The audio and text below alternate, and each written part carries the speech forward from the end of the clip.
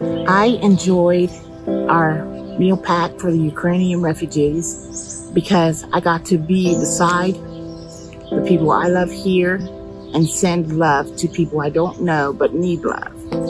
And I got to see young children participate. I got to see parents encourage their children.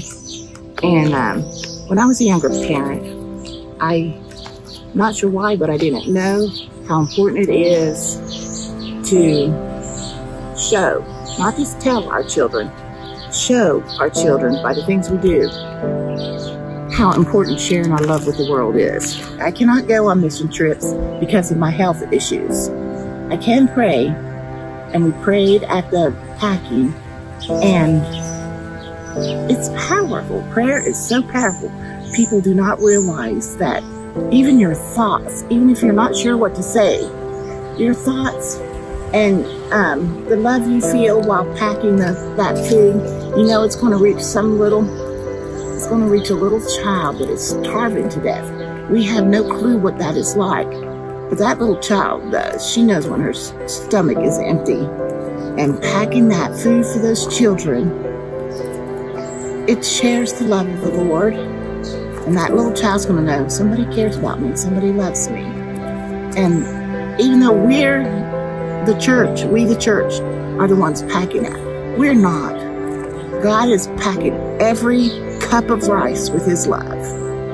And God has taken that, found a way for the Lifeline Christian Ministries to get that love transported over to a Ukrainian child, a Ukrainian mom who's desperate, not knowing how to feed her child. And here comes love from Wilmington, Ohio, to feed her child. But to see the energy and love that those children wanted to share, wanted to be able to do something for people that they may not know those children, but they know that there are children that are hurting. And to see that, it just makes your heart happy. And even if we're having a hard time, God gives us so many things to make our hearts happy. He loves us so much. It is overwhelming. And by doing the pack, these children see that love. They see it in their parents. They see it in the people that want to have a good time together and share the love of the Lord.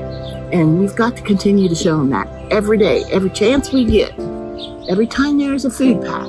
I hope to be at it. We don't know which people in the Ukraine are without diapers for their babies, and we had a gathering of diapers and medical equipment for those people.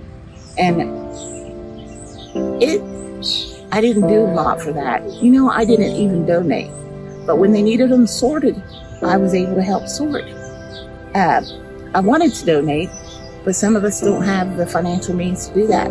But I did have the ability to walk in and help separate them into the containers they needed to be in. So you do what you can. Do what you can with what you got. God gave it to you today. And it's like the song says that Nick shares with us. If I'm not dead, then God has a reason for me to be here. And I'm telling you, I'm here. You're here. Take advantage of that reason.